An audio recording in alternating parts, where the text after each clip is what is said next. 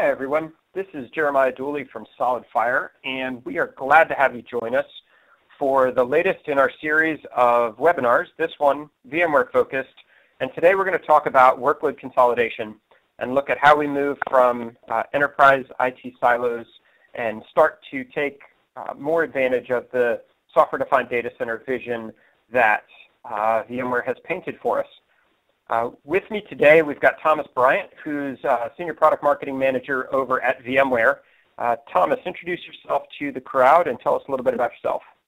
Sure.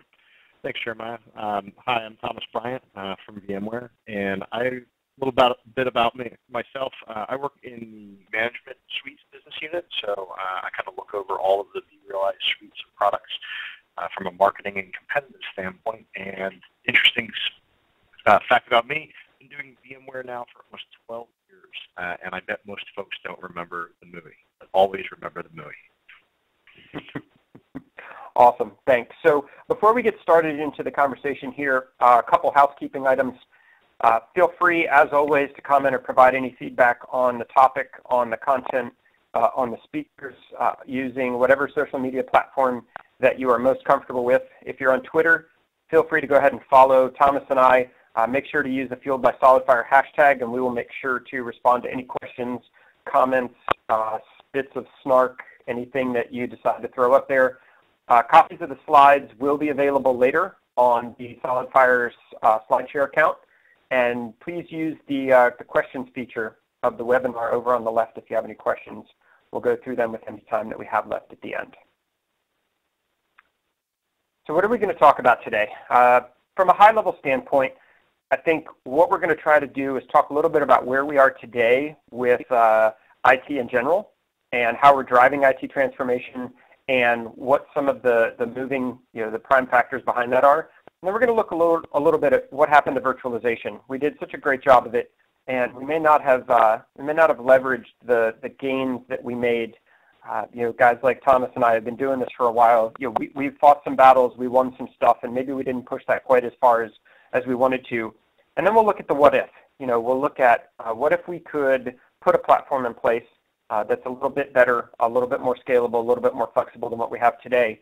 And we'll dig deep a little bit into one of Thomas's favorite topics, automation and orchestration, and how do we turn manual processes into not manual processes, and what's required from a platform standpoint and from an organizational standpoint.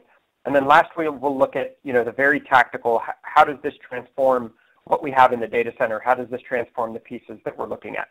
So when we start this conversation in general, really we're looking at the fact that IT organizations are facing an entirely new set of challenges that we didn't have 5 years ago, that we didn't have 7 years ago when we started introducing GSX at the very beginning of the VMware journey into our data centers, where we used to have isolated workloads, where we used to have dedicated infrastructure per app, where we used to pre-provision capacity and overbuy based on what we wanted the peak to be.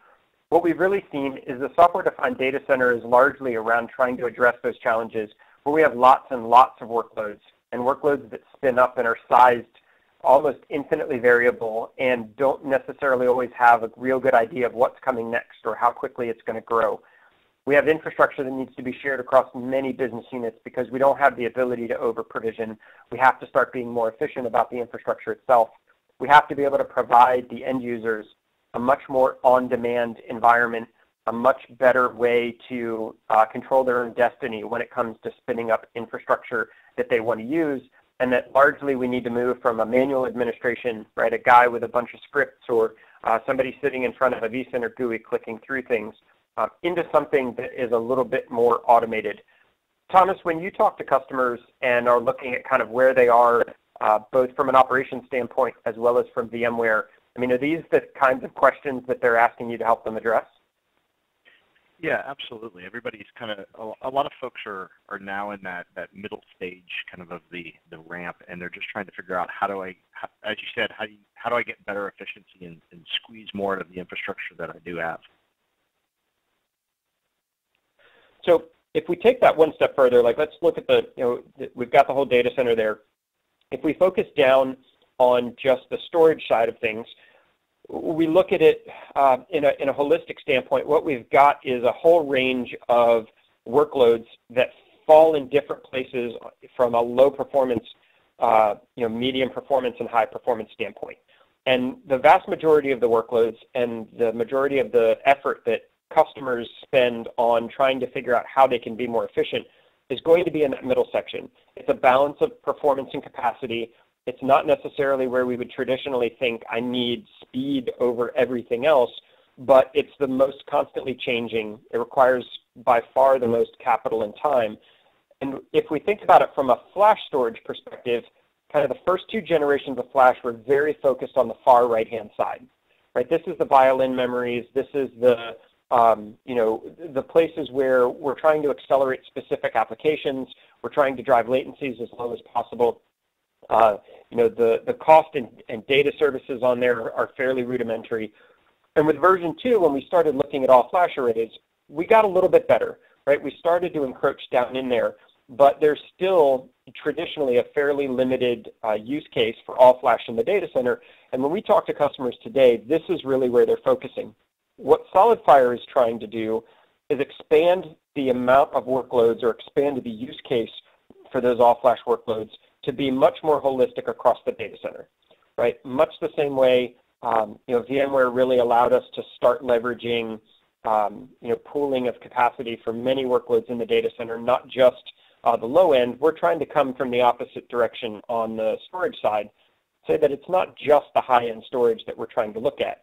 What's interesting about this graph is that the flash market changes really quickly, right? We see lots of new technologies come out. We see lots of new companies coming to market. We see capacities changing, performance is changing. What's interesting about this graph over time is that we're not worried about new entrants into the market pushing us back to the right of this. As new flash technologies become available, what we actually see is the amount of workloads that safely fit from a financial and operational standpoint inside a flash array actually gets bigger. The disruption in the market will continue to happen at that very high end at the far right. Right? So the violin memories, the people who are using PCIe flash, when we start looking at some of the new NVMe technologies, when we start looking at some of the in-RAM technologies, the top end of this, there's a lot of disruption in from what type of technology and how can we get faster, better, cheaper. But the vast majority of that market, we've got so much headroom in the SSD space that only ends up getting bigger. And so the challenge that we see mostly is we get customers to look at this and they nod and they say, okay, this sounds great, but I can't do that. Right? I mean, I'm looking at my environment and there's no way that I could take the environment that I have and put enough flash in it to be able to cover all of those workloads. So we drill down, and what we find is that it's the architecture of the flash that's sitting there that tends to be the limiting factor. And we know that the architecture matters, but what I think as an industry we don't do a real good job explaining is why. So what's up on the screen? I believe this came from a StorageReview.com review of EMC VNX array. But it's just a pretty picture of a standard 2-controller storage architecture. There's front-end modules, there's storage processors, there's some sort of high-speed mirror for the cache between the storage processors, there's back-end I/O modules that go out to a series of looped interconnects between disks, and in this case there's cold data storage on spinning disk and hot data on SSD, but it could just as well be all SSD. And when we're asking customers, why is it that this storage architecture doesn't scale, what it comes down to is fuel. In a storage array, the fuel management is everything. And when we're talking fuel, it's not the performance of the storage array. Right? The SSDs have made that really easy. When we're talking fuel, what we're talking about are the CPU and RAM designed to run the data services. In every modern array, every array that's being marketed today, the data services become the differentiator. It's the secret sauce on the back end. It's how we do compression and deduplication and snapshots and multi-tenancy and QoS and all of the different things that a storage array is actually looked at for. All of that's being driven through metadata. All of that metadata processing and metadata management requires a fairly significant amount of CPU and RAM. and you're just never going to be able to get the scalability in the fuel required to run the metadata services out of a two-controller architecture.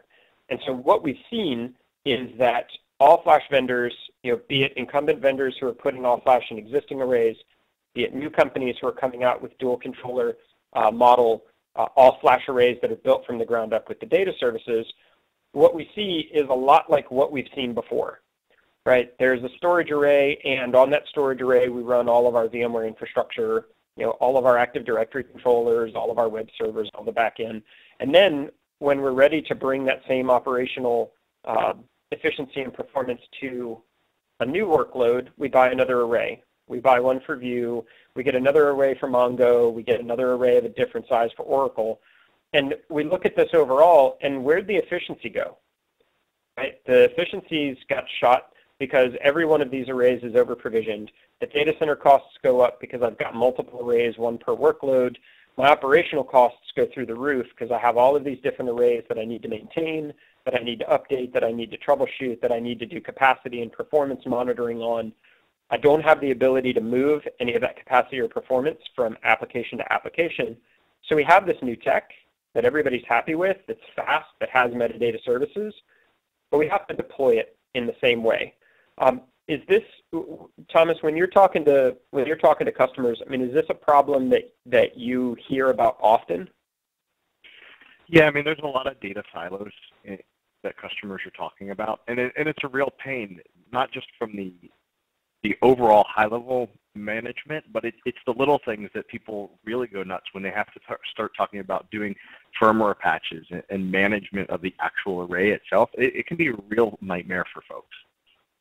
On the automation side, one of the things that we were always challenged with is that it's one thing to be able to do orchestration and automation against one version of something that's spread out across 5 or 6 different silos.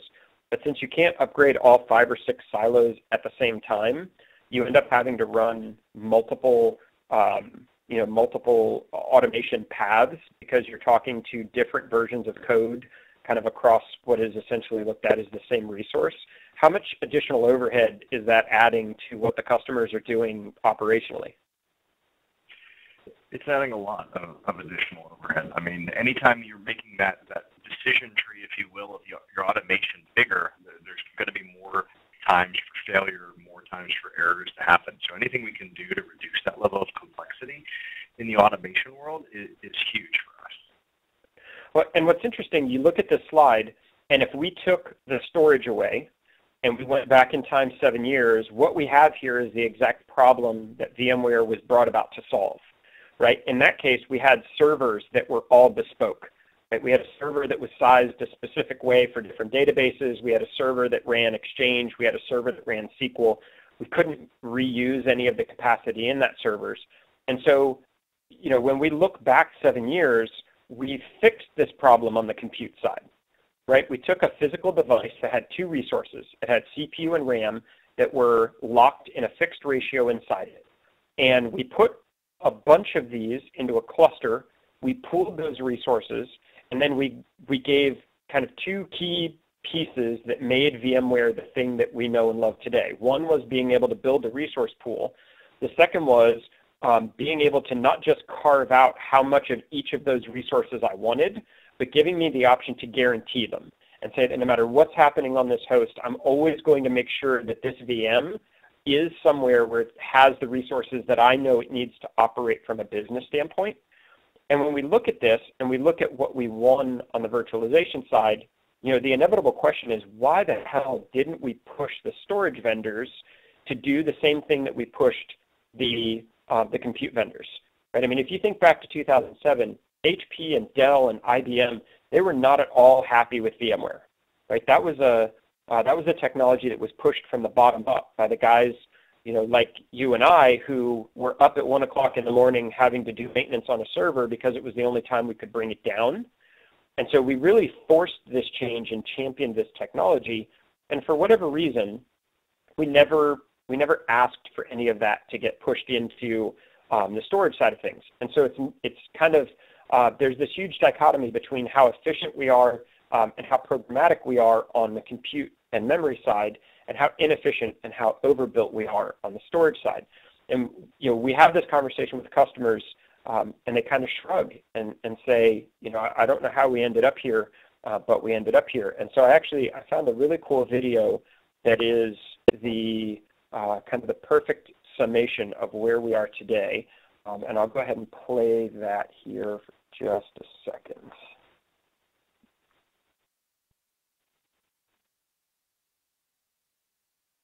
Serious. Do you have any idea what? I don't have a clue. Thanks for coming in, guys. All right. Sit down. You got 5 apes in a cage. You got a banana hanging by a string in the middle of the cage. You got some stairs going to the banana. Now, pretty soon, one of those apes is going to go for the banana. As soon as you hit the stairs, you take a hose and you spray all 5 apes with freezing cold water for 5 minutes. Now, some time passes, and pretty soon another one of the apes is going to make the same attempt with the same result. All 5 apes get sprayed with the cold water. Now you turn off the cold water. You never use it again. One of the apes is going to go for the banana. He hits the stairs. The other 4 apes pounce on him and beat the shit out of him, right? Okay. Understandable. Now you replace one of those original apes with a new ape. After a while, that new ape, he's going to spy that banana, and when he goes for the stairs, the other 4 apes are going to jump on him and beat the shit out of him, right? Now, time passes, you replace another one of the original apes with a new ape. That new ape is going to go for the banana. The other 4 apes beat the shit out of him, right? Including the first new ape, who has no idea why he's so enthusiastically beating the shit out of this poor guy, nor why he himself had the shit beat out of him, okay? Now you keep replacing these original apes with new apes until finally you've got a cage filled with 5 apes who have never had the freezing cold water sprayed on them, and nevertheless, not one of the apes will ever attempt to climb those stairs again. Why not? Because that's the way it's always been done around here. Thanks for coming in, guys. Those are for you. So I think the phrase, "that's the way it's always been done around here," maybe one of my 5 least favorite phrases of all time. Right up there with my kids saying, "I don't know who broke it."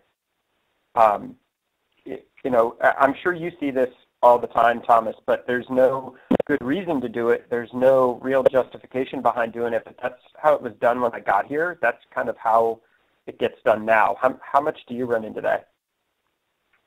I run into it a lot. I mean, people are always tending to be, they're risk averse. They're afraid to make any sort of changes because what if it breaks? What if it doesn't start working? It's my job on the line, and a lot of people take that adage of if it ain't broke, you don't need to fix it, and it's a shame because there's a lot of great innovation out there, but people you get comfortable in the status quo.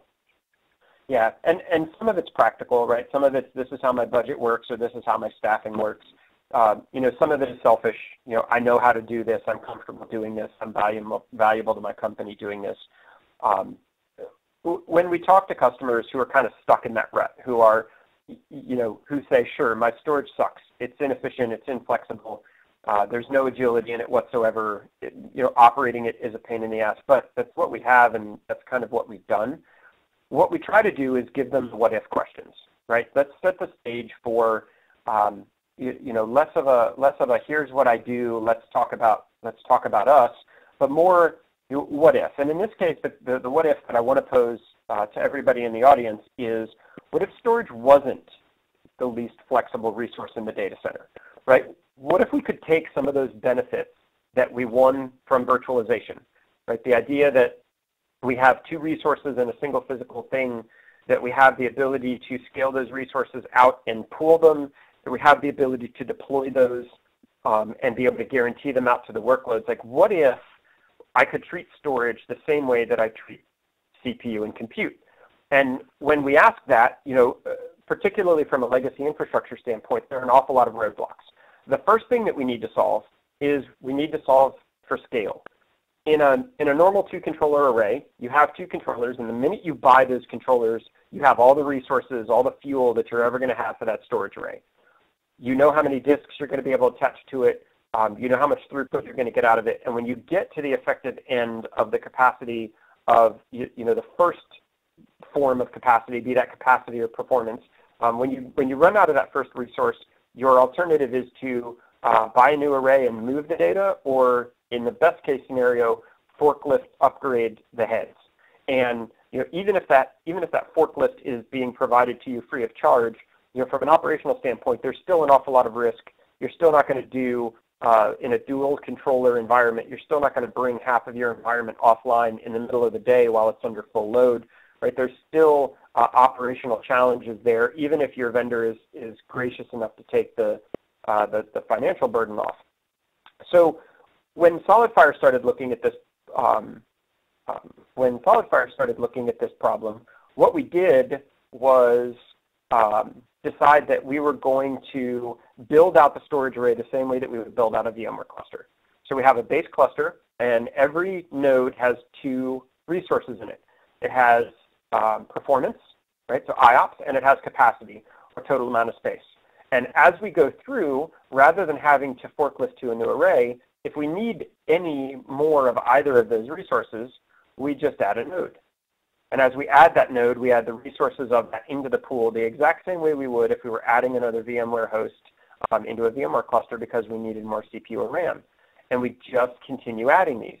Now, the interesting part is that we're adding the primary resources, which are capacity and performance, and we're virtualizing those into pools, and that works exactly the same way that you would expect it to.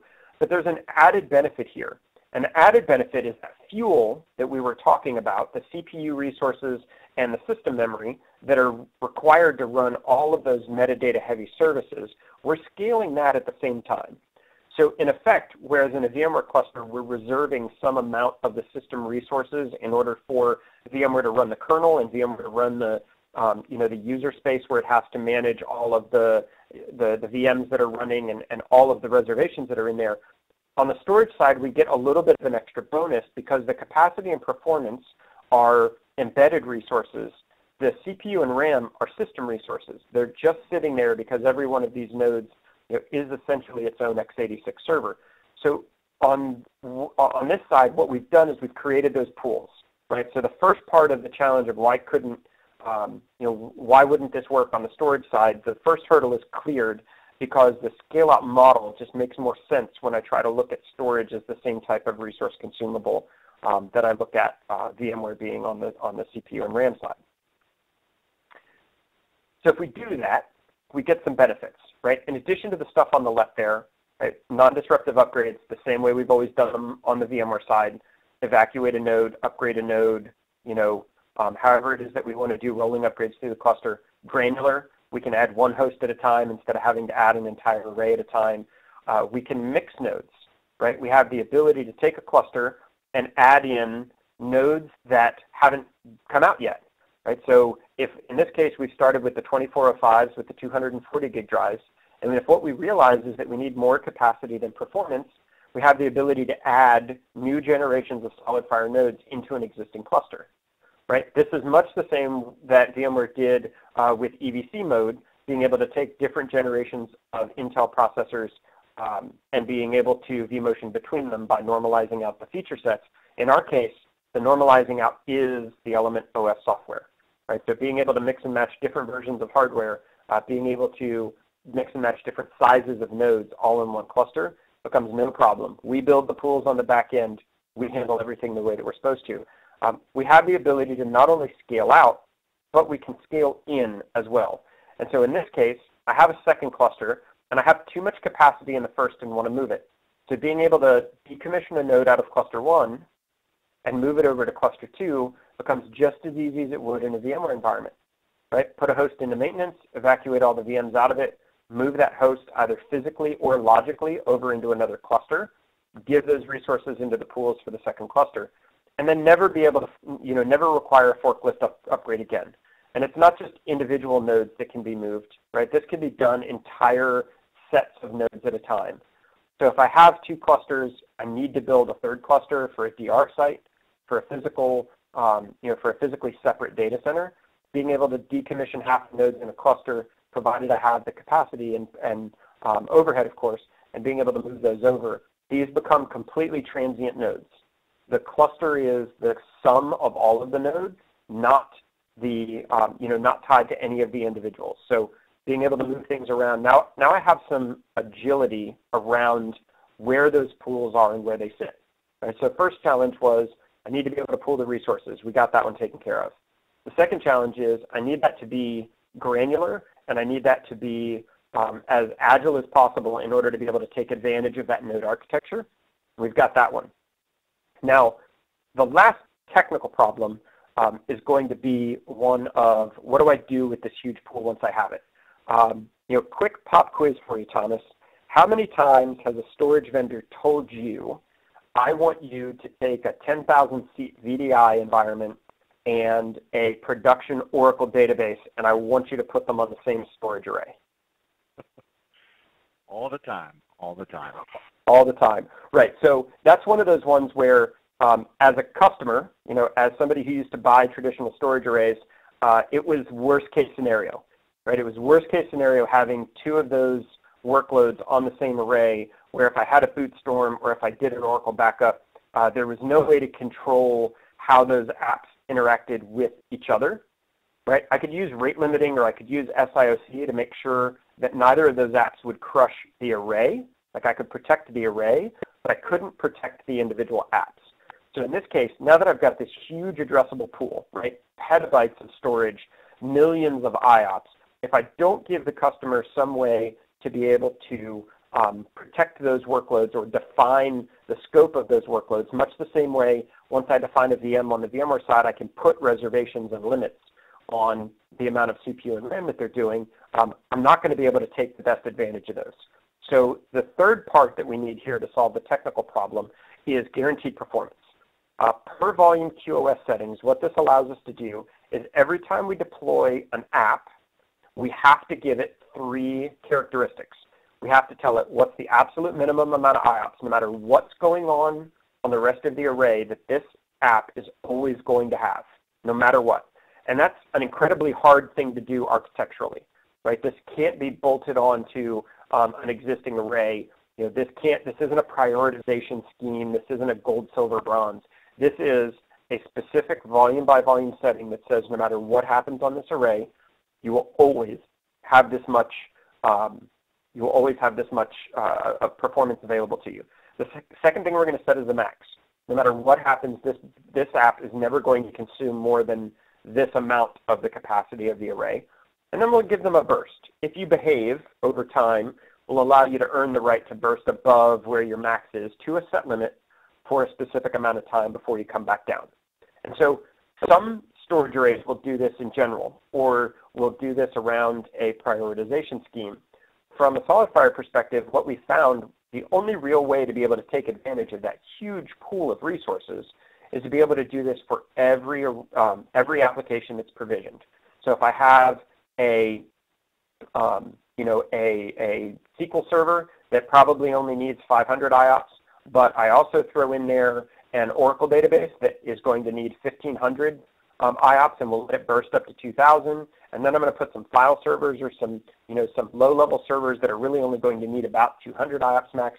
The ability to service this mixed workload environment, the ability to treat the 2 resources of the storage nodes the exact same way that we would treat the CPU and RAM in the servers in a VMware cluster, the ability to provision those out and then protect them, not protect the array, but protect each workload from each other.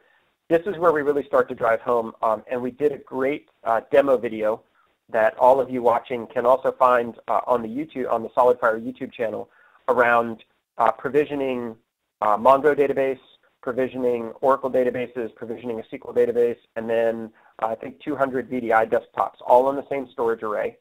and doing unnatural acts to it, right? Doing a complete reboot of all of the VDI VMs while running 1 million transactions per minute through an Oracle database, or increasing the data processing threads on a Mongo database by 60 or 70%, and not having the response time on the Oracle database or the VDI desktops get touched at all. So much the same way we don't worry about having mixed workloads running on a VMware cluster, now we have the same benefit of not needing to worry about how mixed workloads are running on the storage side of things.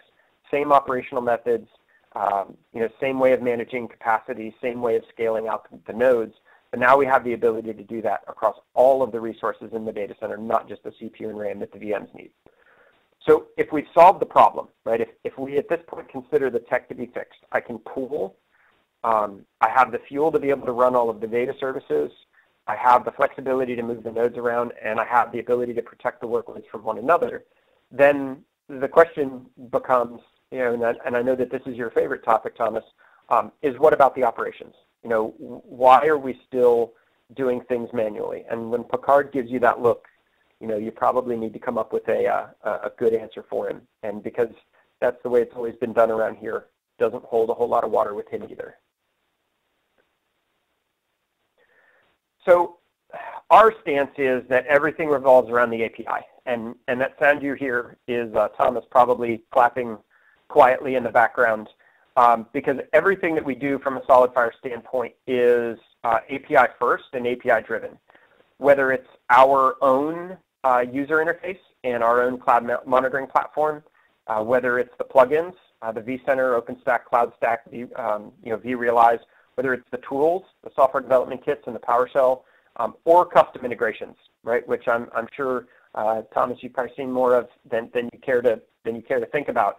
But the self-service portals and the homegrown apps, the thing that all of those have in common is going to be the SolidFire API that sits under that.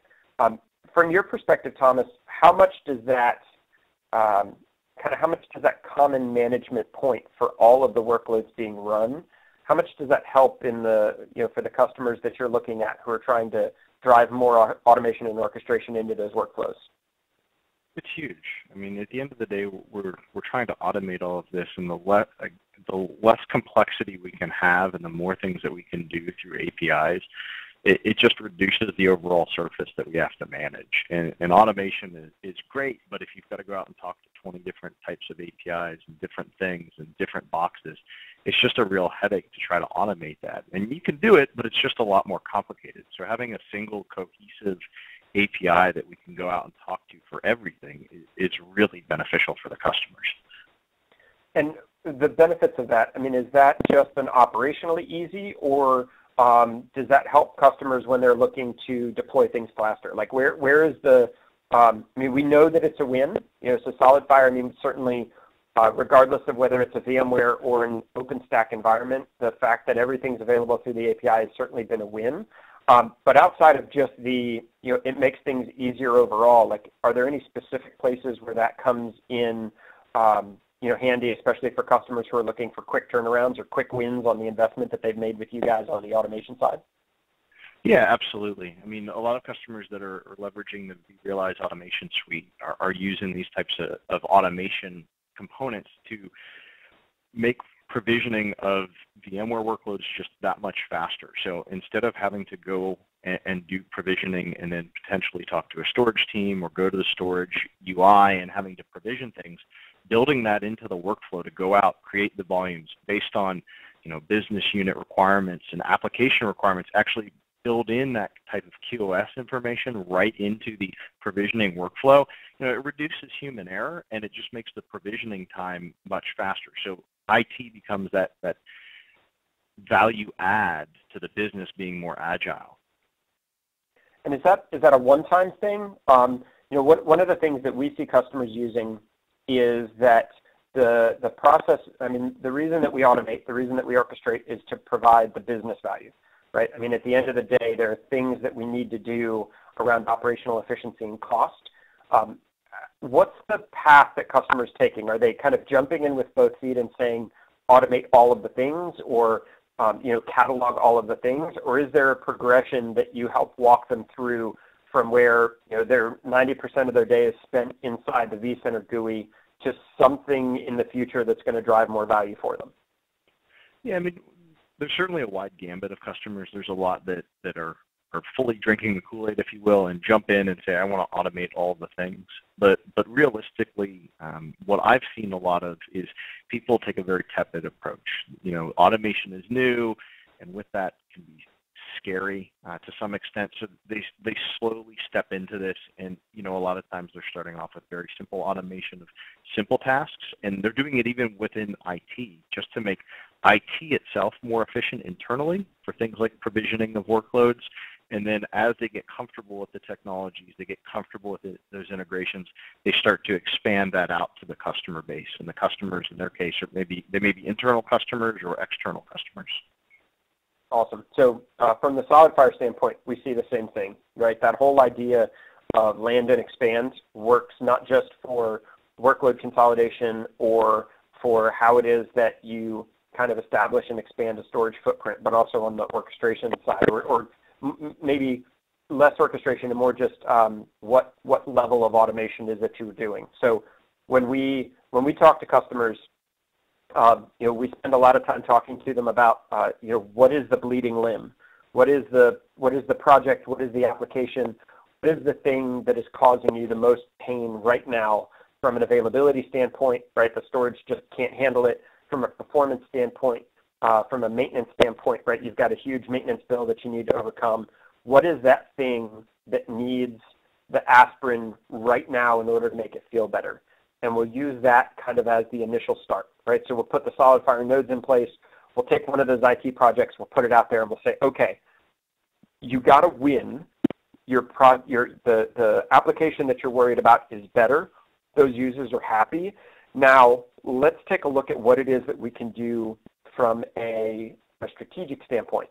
And one of the cool things about the ROI on the SolidFire platform that I think our customers are most appreciative of is that right here, I have a database, I have a project, in this case MongoDB, but it could be VDI, it could be whatever, and I have an investment that I made in the nodes, and then I have the outcome, right? Better performance, easier operations, whatever it is. So there's a base ROI for what it is that I've bought, regardless, even if we're just in a single application environment. The fun part is, and this is where I think traditional two-controller arrays really struggle, is that when I add the second workload, right, when I add the VDI initiative in this case, all of a sudden my ROI gets a multiplier because I didn't have to buy a second array. I don't have to operate a second array. I don't have to automate a second array. I don't have to pay maintenance on a second array. I don't have to overbuild the second array. I just add exactly the amount of resources that I need into my pool in order to be able to take care of that second VDI initiative.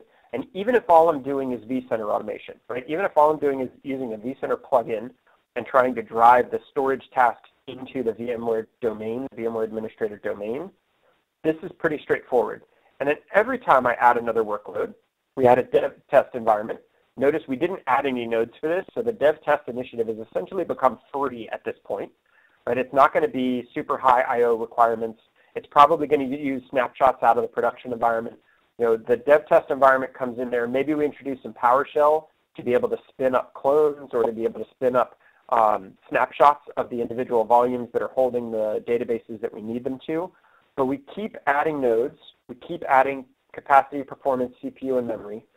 But as we keep adding the applications over here on the left, we're going to see that the ROI on this just continues to go up. And if at some point SPDM comes into play, if at some point the vRealize suite that you work with all the time comes into play, all of these become things that are driven by the customer. Right? The consolidation happens as the workloads demand it, or as the infrastructure that's supporting it come off of maintenance, or start having issues, or aren't able to support the workload anymore. The automation expands as the value to the business can be realized. Right? As the product set matures, as the operational team matures, the nodes scale exactly the way you need them to scale. One at a time, many at a time, large nodes, small nodes, whatever's there. And then the resources all get pooled and all get delivered. Thomas, it was funny while we were making the slide, This looks almost exactly like the slide that I used, 6-7 years ago in order to justify putting VMware in to the data center from a compute standpoint. And it's kind of funny to see, 7 years later, now we're finally getting back to, oh, let's try to use the same things to, to make the storage resources a little bit more manageable. Yeah, I mean, it makes a lot of sense. I mean, you're going after similar use cases and concepts, but taking what works really well in the data center and extending it into storage now is pretty awesome. How much, when we talk about the SPDM, the policy-based management, and we look at the integration up into the vRealize suite and into the catalogs, I know that you guys have done some great work with some of the releases that have come out. The vRealize suite itself has come, I can say seriously, has come an awful long way in the last 18 to 24 months just in how quickly customers can get it in and start using it. What are the, from a VMware standpoint, what are the big gains that you're seeing customers take away from, not just the streamlining of how all of the pieces of the suite work together, but the time and energy that VMware's put into kind of updating those products based on the feedback from the customers? I mean, it's a night and day difference. I mean, the ability for us to be so much more agile and to use that as kind of a platform, as a single control plane into storage is just a huge benefit for us, and it's a huge benefit for our customers at the end of the day. Of all the pieces of the vRealize suite, which are the ones that, I know it's a process, and obviously the things that are at the far end of the orchestration spectrum are probably going to have, the smaller of the user bases. But of all the pieces of that vRealize suite, what are the ones that customers are kind of getting the most immediate value out of today that you would recommend to the viewers of this to take a look at with their VMware teams and find out if it makes sense for them?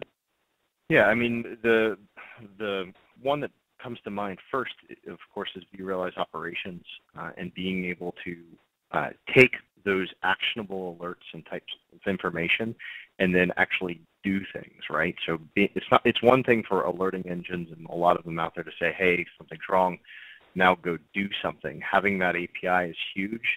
And for a lot of customers, it's the automation piece as well. I mean, being able to tie this all together with the storage policy-based management is a huge win because it bridges that gaps across the silos from the kind of VMware team and the storage team, and they've kind of traditionally worked in those separate silos. This is kind of a help in terms of an armistice between those teams to say, hey, let's work together to create a better cohesive story and make this fast. Let's get a lot of value out of it very quickly. As a lot of people think that, no, it's not there when it comes to provisioning of workloads, but we actually get a lot of traction. A lot of customers come back saying, hey, this is something that we've got a lot of immediate value out of very quickly. That's awesome. I know that from our side, we've done a tremendous amount of work with the VMware teams. There was a great Project Magic demo that is all over YouTube that we've done in person with Ronson Rivera, with a bunch of different members of the team that really highlight how the SPDM can be leveraged to do some really cool things. Not just with vVols, right, but even before vVols, before customers are looking to jump that far. Our ability to take advantage of some of the stuff that VMware is doing on that policy side, the ability to integrate QoS directly into that so that we can do things like change the tier of storage that a workload is running on without having to actually move the workload, right? Just by changing the QoS that's on the volume that belongs to it. We are huge fans of the entire vRealize suite, whether it's Log Insight or operations or orchestration. All of the different pieces of it. I know that internally, the value proposition for us is that it's the easiest way for VMware administrators to take advantage of that API. And the feedback that we've gotten from VMware is that having a single API that is well documented certainly makes you guys' life a little bit easier. Yeah, absolutely. All right, so we've looked at this from a workload perspective. There are some of you out there who may be the infrastructure guys, right? You're looking at a storage array, and you may be asking, what does this do to my data center? So we put together a couple slides here to end off the presentation that we originally built out to talk to the analyst community around what does not even just SolidFire, but what does flash mean for the legacy data center, even outside of the storage, right? I mean, obviously we're a storage product, and when we move workloads, we're traditionally moving them off of a legacy storage platform. But there are other things in the data center that have been part of that infrastructure, part of that platform forever. And in this case, we've got kind of a typical 6 racks. 2 of those racks are pretty much taken up by flash arrays or legacy SAN arrays or hardware that was specifically sold to you by a database vendor that may be tuned for that database, but you can't run anything else on it. And then on the other side, we've got traditional VMware clustered compute. We've got a bunch of 1 gig switches that everything connects up to, and then all of the connection between the storage and the compute is done over fiber channel. And so when customers ask, how is SolidFire, how is a scale-out flash-based product going to change my day-to-day data center landscape, we start with fix your problems, right? The Horizon View is one of those things that is usually a pretty easy beginning part. It's a noisy I/O application. It usually doesn't work well with other applications, so you're going to have to buy storage for it anyway. And in this case, what we've done is we've taken the VMware infrastructure, we've taken Horizon View, we've moved it onto the smallest of the possible SolidFire platforms. We've put a pair of spanky new 10 gig switches up in the top of the cabinet, and we've fixed the broken arm. We fixed the thing that hurts the most. Now we have the ability to sit back and, based on when things come off of maintenance or based on how quickly we want to transform things, we can start to migrate other workloads. And if the next thing that we migrate is the Microsoft and SQL environments, now all of a sudden I can start to refresh my low-density compute with something that's a little bit more granular, a little bit easier to scale out, better power utilization, space utilization in the data center, and I can start to transpose or replace some of those 1 gig switches with more efficient top-of-rack 10 gig switches. You'll notice here I haven't started replacing storage. Right? In this case, most of the stuff that we're moving is going to be based on the needs of the application, not necessarily the desire to decommission storage. But as we get into the next phase, now it starts to be, do I need to renew the maintenance on this legacy array?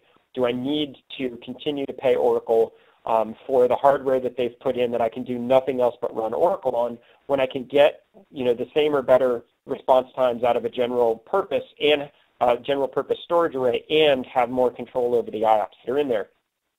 So when we move into the next phase, we've pretty much removed the 1 gig and fiber channel altogether, right? We've got this nice, fast, compact, easily managed 10 gig fabric that we're pushing out to all of the nodes, be they storage or compute. And so being able to do both data and storage over that same Ethernet backbone becomes the path of least resistance, becomes the most efficient way to be able to push that stuff out.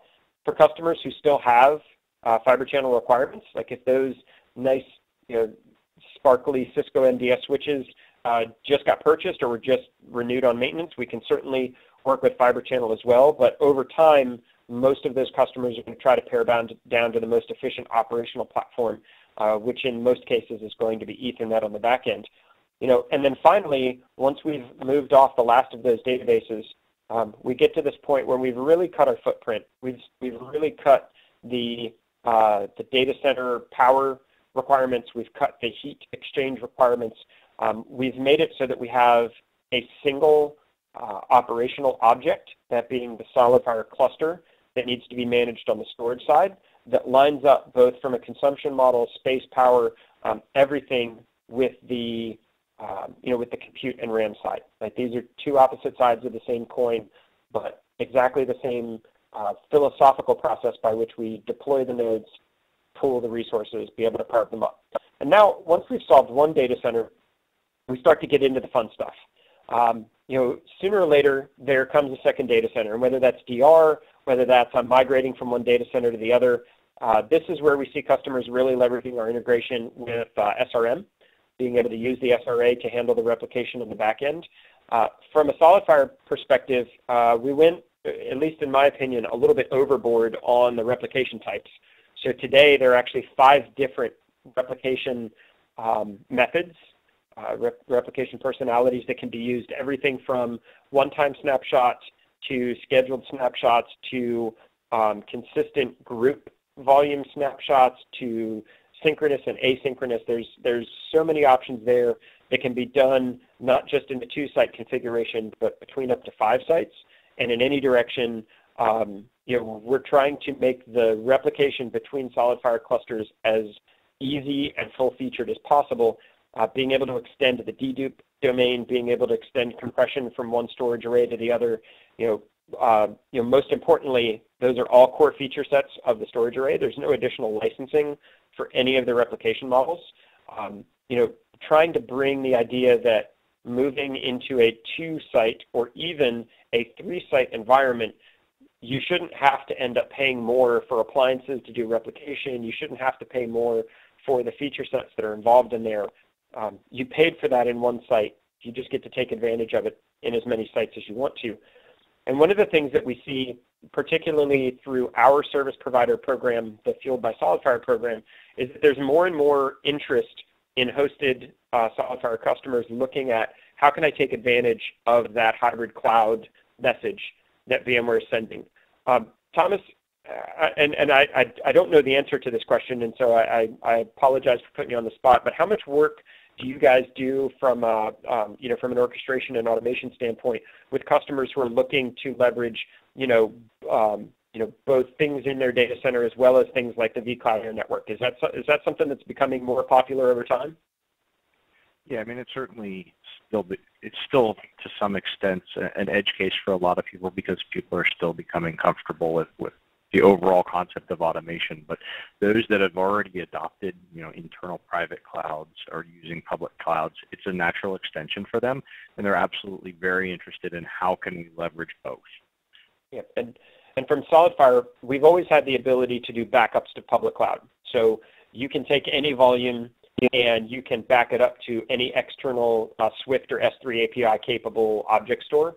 So we've always had customers using OpenStack clouds. We've always had customers using AWS to be able to back up individual volumes just so you're not wasting production capacity on archive data, and so that snapshots actually become a real backup, right? Because it's not tied to the original array. And if the array blows up and you needed to restore the volume, you certainly could.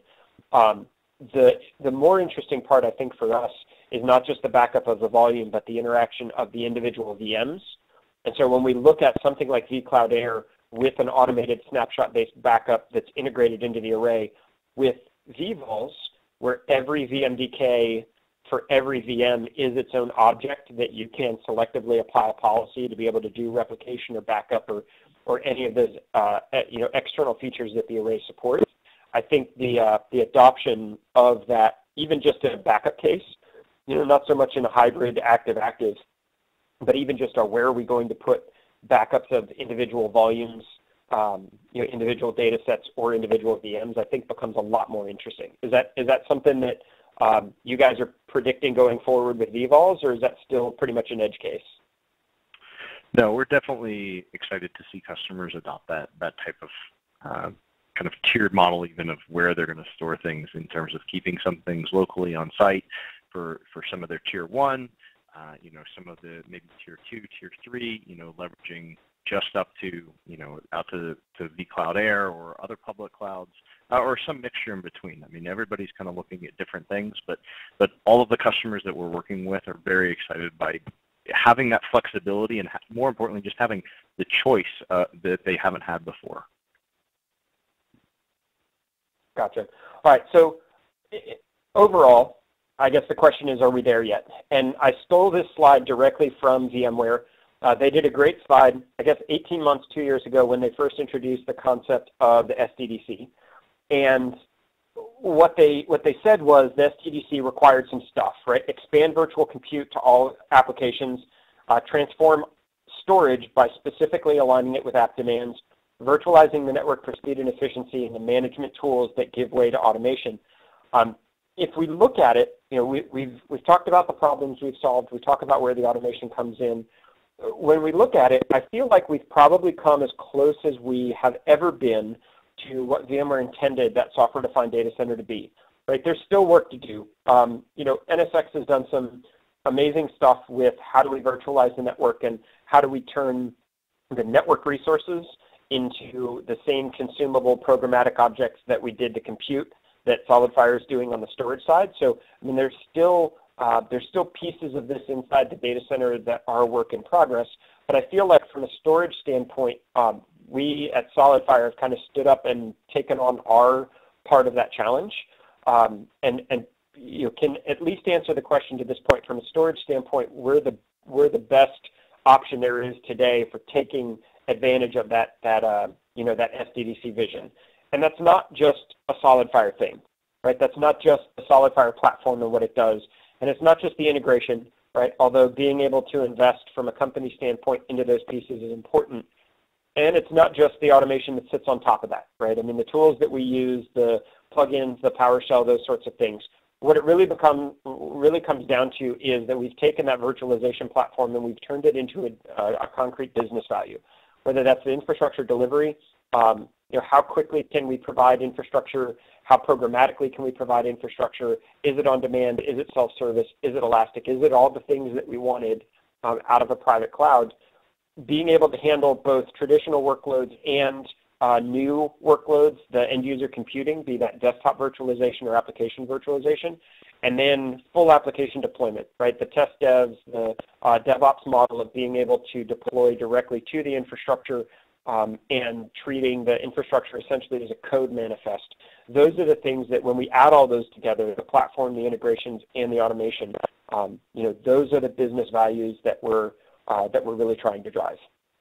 So I appreciate everybody taking the time to listen to the video. Thomas, thank you so much. It's always awesome to get both your perspective personally, but also from a VMware perspective, on how we're doing and where the technology is going on the operations side. So from all of us at SolidFire here, we really appreciate you taking the time to be on and hope you'll be back for another one.